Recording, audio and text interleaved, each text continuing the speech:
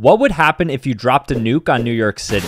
Well, that's what I wanted to find out, and so in my newest video, I ran a simulation. I started off by dropping the United States' smallest bomb on New York University, where I went to school, you know, just to gauge what the fatalities would be, and fortunately, only 3,400 people died. So next, I raised the stakes to North Korea's largest nuke that they tested in 2017 at 150 kilotons. As expected, nearly 1 million people died, but we're not even close to the largest yet. I now checked out Castle Bravo, the largest US bomb ever tested at 15 megatons. I dropped it in the same spot and the death toll quadrupled to 4 million people. Even crazier was the nuclear fallout ripple effect that reached Canada. But I had to keep moving forward, and so I geared up for the largest nuke in history, which is the Tsar bomb, which was designed by the USSR. So I went full Oppenheimer mode and I let it rip, and, well, the results were pretty crazy. Go watch the full video now because I answered the question,